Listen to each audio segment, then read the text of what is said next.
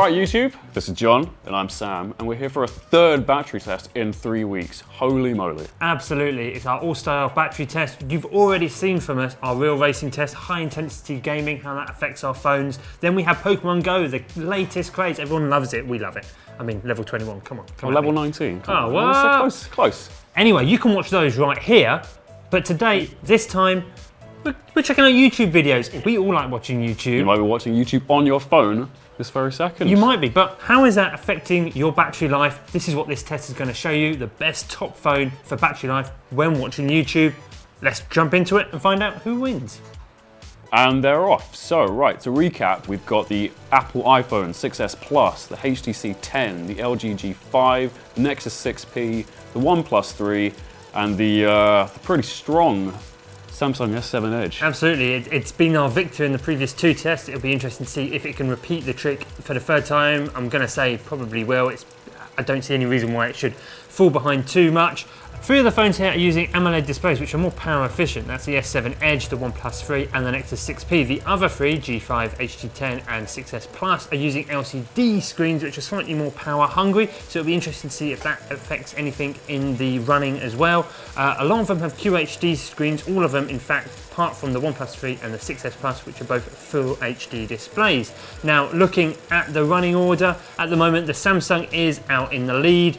And it's the iPhone which is starting to fall behind quite a lot, which is quite surprising. It's not been quite this bad on previous tests, but it seems to be struggling. Yeah, considering it's basically been superior in its optimization over the last two tests, it struggles so hard, so early on. Yeah, well, I mean, we'll see how it goes. And it's neck and neck really between sort of the OnePlus 3, the Nexus 6P and the G5. They all sort of swapping positions and draining at a relatively similar rate, although as the test moves on, the LG G5 does start to fall away, and the HTC 10 is putting in a rather disappointing performance as well in general. So Sam, just quickly, how did we do this test? Okay, so we've taken all the phones fully charged, we've put them at full brightness, we've put them all on the same Wi-Fi connection, and we've put them all through the same playlist at the same time. Now we have to appreciate here that some phones will buffer, there'll be adverts that slightly take off a little bit of time here and there, so they won't all end up at the same spot by the end of the 6 hours, or if they make it to 6 hours, but it's as fair as we can get it for this test. Superb, and we've got our first def. It's the iPhone 6s Plus. How about that? A solid 5 hours of cat videos.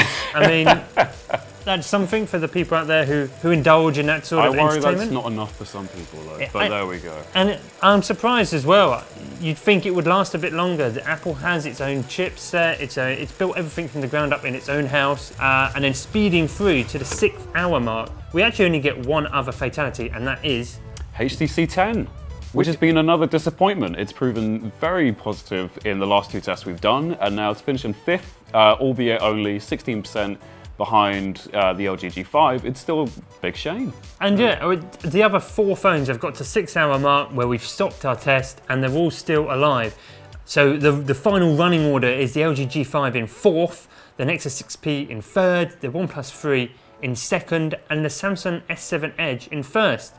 So John, yeah, pretty surprising results considering the last two tests we've done. It's basically a complete flip reverse. It is pretty much. Obviously, taking the Samsung out of the equation, we know it's got a great battery life. It's smashing these tests at the moment, but it's the 2nd and 3rd place, which is the really interesting thing. OnePlus 3 and Nexus 6P putting in top performances.